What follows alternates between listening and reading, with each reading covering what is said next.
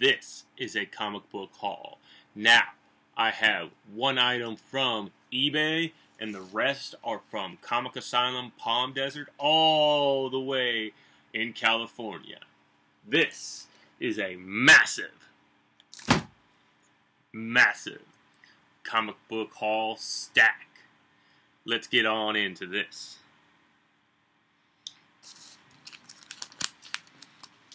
First one up is Spider-Man Unlimited, Issue 3, first printing of July 2004. For myself, I was going on to my last year of high school. All 4 years were almost to an end, and I just had no idea about this book for myself. I was more of a comic book fan in the sense of animation and movies than the comic books. I had a few comic books here and there. I had definitely quite a few Spider-Mans. Spider-Man the Unlimited TV show that only got one season. I really hope that they had, granted that another season, because I watched that all the way through on TV. And next up, we have Issue 5 of Boom Studios. This is a book that has as Fire Guy Ryan from Comic Tom's 101 YouTube channel. This is basically like Boom Studios' version of Marvel's version of Wolverine. And I like to add to Fire Guy Ryan because this is basically to the caveman days. This is like DC's somewhat version of Vandal Savage. So this is issue 5, like I said. Alright, moving on. Continuing with Boom Studios. We have Eat the Rich. Don't remember getting this book on my comic list. I really don't think I have issue 1 or 2. So I'm hoping it's a first appearance or like the first telling of one of these 3 people or more. We'll find out. Next up, we have On to Image. We have 2 different issues of Radiant Black. We have issue 9 and issue 8. Now this is definitely, seems like to me, an homage to either or both Spider-Man and Uncle Ben, and Superman and his father, both from Krypton and from Earth. So we have issue 8 here, and we have issue 9. Definitely liking the series.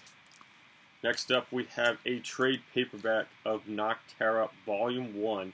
This is Full Throttle Dark from Image Comics. Now, I was very happy to get this book. I do have a few issues. I even have a second printing of, I think, issue 3. Definitely been enjoying the series. Didn't think I would.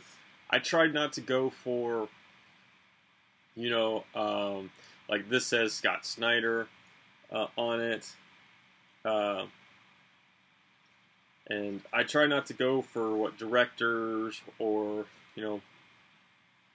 very popular artists and writers. I try to go for something I might like. And immediately when I saw this front cover and after I read issue 1, I was like, I'm hooked. Whether it was Zack Snyder, Scott Snyder, Neil Adams, I got hooked on it.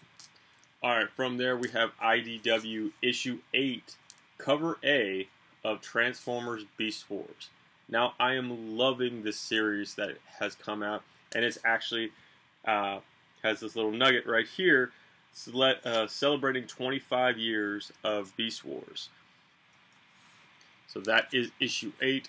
And not stopping there, I got issue 9, cover A of Transformers Beast Wars as well. Look at that. That is actually sweet. I haven't read this issue, and I'm hoping, I would like to see more of just this character in general, because to me, this looks cool. This looks like a transformed version of Teenage Mutant Ninja Turtles, the second movie, almost. If you remember, if you know that reference, hit me up in the comments and tell me you know, you know. All right, next up we have issue 4 from IDW of Teenage Mutant Ninja Turtles: The Last Ronin. Now, unfortunately, I've only read the first issue, the promo issue, and then the first issue. I have not read 2, 3, or 4, but speculation of who is the main turtle is something I've been trying to avoid on the YouTube front. But sometimes when you listen to Comic Tom and Fire Guy Ryan started the fire. Every time I hear that, I immediately want to sing it, even though I have not seen or don't recognize the reference when they talk about it. When it's apparently it's clearly The Office thing. I don't know. Going onward to DC Comics. This is book 2 of DC's Black Label. This is Batman the Imposter. Now, I gotta make sure, and it's another reason why I am both doing this video, I am also, in the sense of publisher, so this one, for instance, will be part of DC Comics, but it'll also be a subsection that will say DC Comics Black Label. I will not be putting it with just the Batman title. It will be DC Comics Black Label, and then under the B's it'll say Batman Imposter. So that first DC will say Batman, and then under that will be DC Black Label, Batman the Imposter. You know, you know. That's just how I'm going to do it when I finally get it done. Next up, I'm really enjoying this line, and I am loving this cover. This would make a perfect poster. This is Batman Catwoman. And this is issue 8. Check that out. That is pretty freaking sweet. So much so like that, it would be good to see Catwoman on the side there, but this is still a pretty neat cover nonetheless.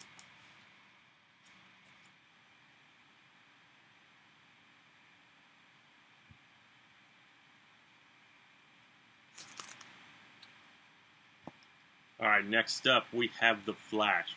DC Comics 774. This is regular cover, and look at that. It looks pretty nice. Again, I don't remember why I got this cover, because for me, which makes the best sense, at least for me. Maybe not everybody, but it makes most sense for me. Is I get my books every 3 weeks, because it's just easier for me. So I just get these offline from Comic Asylum Palm Desert in California. Next up, this is Harley Quinn issue 7. This is a variant cover, and this definitely looks pretty sweet. At first, I thought this was Beast Boy, but I have not read this title, so I really don't know. But further examination of it, it's basically a plant-like dog, which still looks pretty cool. Definitely like the way she is dressed. Not so much how she looks, but I believe her name is the Gardener, and obviously that's Harley Quinn. Next up, we have original cover of Fear State Harley Quinn, issue 7. Now, this artwork looks a little bit better. I'm kind of back and forth with it. Like, I kind of like it, I kind of don't. But, I mean, it works, obviously. I like the way the bear looks. Not so much Quinn, but, I mean, there's bits and pieces of it that I like. I like it enough that I got it. Next up, we have issue 8 of DC's The Joker. Check that out. Now, this is another title I have not been reading because I'm trying to let it go up to a certain amount of issues. As Fire Guy Ryan likes to say, he likes to get 3 or 4 issues in and then binge them all, read them all together. And to me, this is looking like a different Bane, like the female version of Bane. Just next up, we have 775 of The Flash. Now, I got this title because I really like the cover. It reminds me so much of the I can't think of the issue, but I know Fire Guy Ryan will know this issue off the top of his head. And his Green Lantern with the lantern rings, and he's going like this, kind of.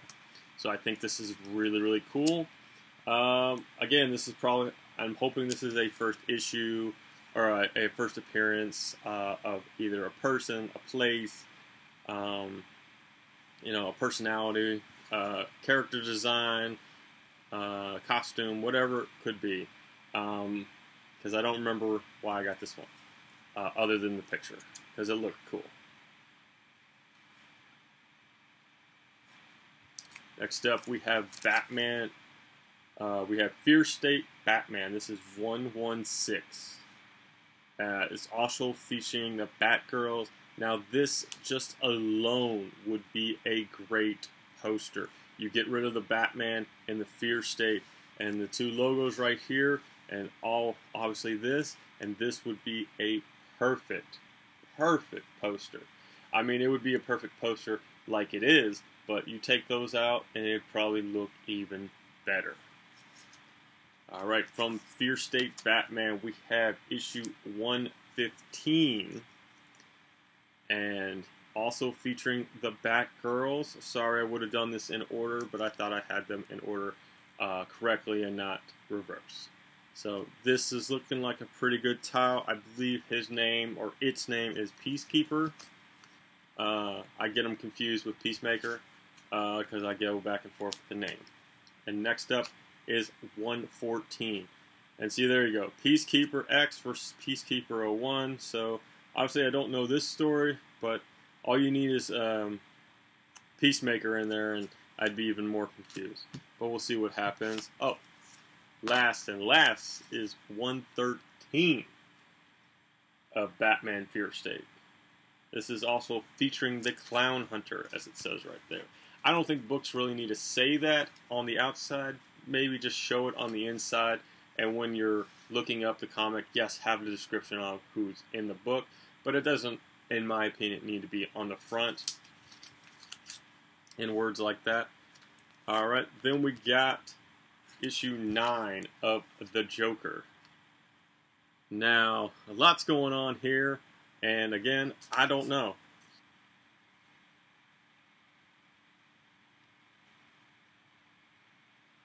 So this is issue 1 of Task Force Z. Now, to me, this feels like DC's version of Marvel, but I remembered just now, after I said the Marvel, that this is like, I guess, I hope another DC Comics Deceased.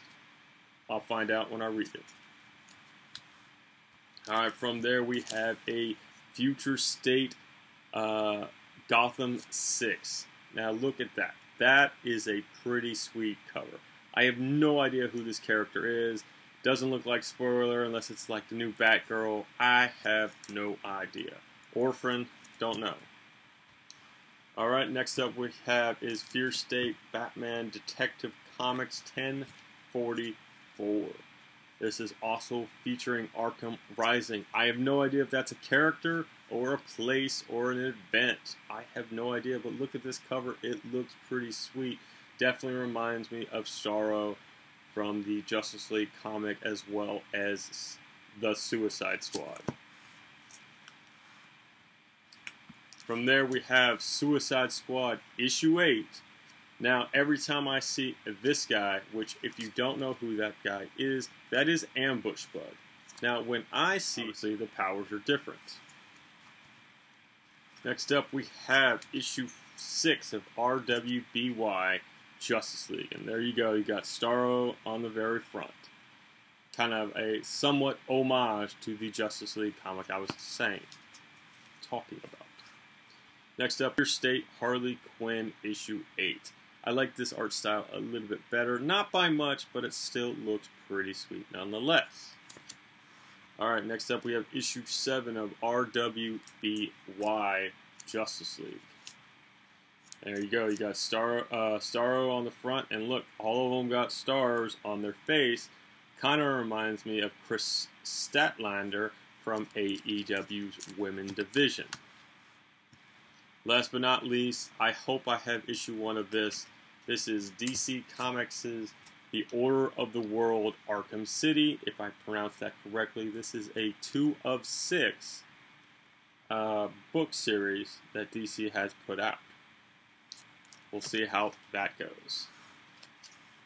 More eBay comics. Alright, so before I had just one eBay comic. This is a correction because I found my little stack of other eBay books that I got. First up, we have Batman Secret Files Peacekeeper -01 #1. And this is a pretty sweet cover. I actually forgot I had this cover until I looked down and moved my newest current stack and I saw this puppy. So this cover looks amazing. Again, I'm always saying that some of these comic book covers look so good that they should be posters, and I mean that. This should be a poster because this looks amazing. Alright, next up I have Batman The Audio Adventures Special Issue 1. I have no idea how this one is going to be, but it got me interested because it said The Audio Adventures. So I'm hoping, is this a book that's mostly just sound effects and you have to picture in your mind what the sound is? Will it actually have, word bubbles? But them speaking, is it going to be the speaking of inside their head or out loud? Next up I have Nebula and the Amazons Issue 1. I believe this is a variant cover, and this cover looks amazing. Would have liked to have seen her in the Wonder Woman 84, even just for like a moment. And if they did show for a moment, then she was part of the other warriors that were in the opening scene. So nonetheless, I think this would be a great cover. And this just hit me. This would be a great relationship. Black Manta and Nebula as a couple. Look at this Black Manta variant cover, issue 2 by DC Comics. This kind of poster. You get rid of the people on the side and maybe the trees. This cover looks amazing. Alright. Alright. Then from the last DC book I have is Justice League of America JLA Classified. This is Cold Steel Book 1.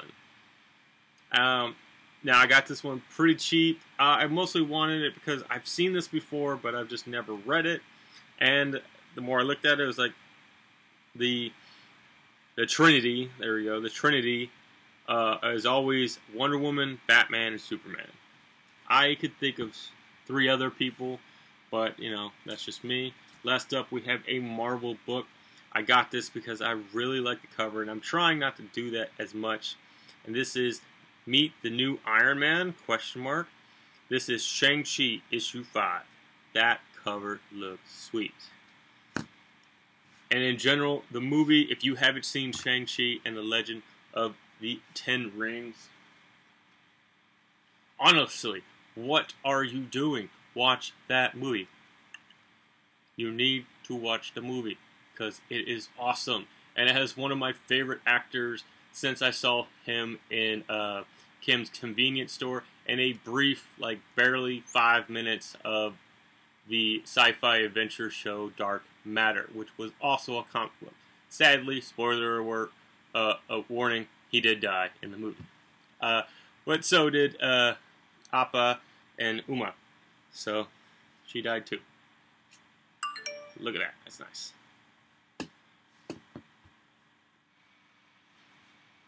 Alright guys, if you've come to the end of this video, thank you for watching it from the beginning intro to the comic book stack that I had for you, to the outro. That is, thank you. Thank you for that. Please leave a comment if you think it was good. Please leave a comment if you think it was bad. Don't write any negative, hateful stuff or just ad stuff. That's just, I don't want that. If you feel you should share it with a friend or mention it to somebody else who has a comic book platform, please do. It would be grateful to hear some insight, good or bad. I have an idea what the bad might be, but it's always good to at least hear from somebody else.